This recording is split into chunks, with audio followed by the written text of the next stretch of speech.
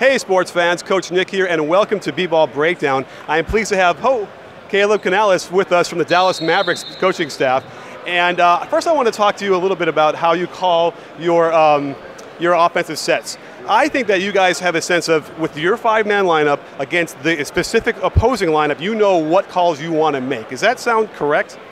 Well, that's pretty accurate in terms of our play calling, but we're a team that we trust the pass and we play out of our flow offense.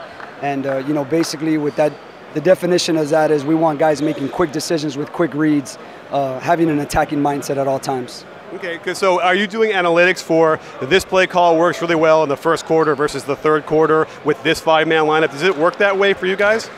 Yeah, I don't think we're doing anything different in terms of charting our offense. We chart our offense and have a percentage of what might work better against a certain team.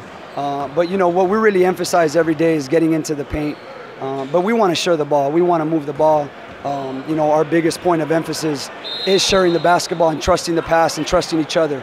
And I think that's why we've had great success over the years. When you bring players in to join your program and integrate them into the system, is there one thing that you, as you're developing their skills to integrate into a read and react offense, is there one thing that you kind of notice that you have to harp on a lot in the beginning to get them to go at a certain skill, how to catch up, attack off the catch? Is there anything like that that's a theme?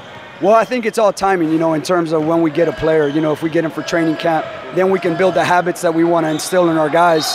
The habits that we want to build is quick decisions, trusting the pass, making the next pass, making the right pass, making the next play, getting to the free throw line, But our biggest emphasis is really we play through the pass. And, especially when we get a guy in training camp and we have the whole training camp to work on our team and to keep phasing our offense, and that's how we continue to build it. Fantastic stuff. Well, one last question. Looking forward to the season, we had some interesting off-season, drama going on, but how does it look? Do you feel like you guys are right where you were last year and ready to take off and go farther?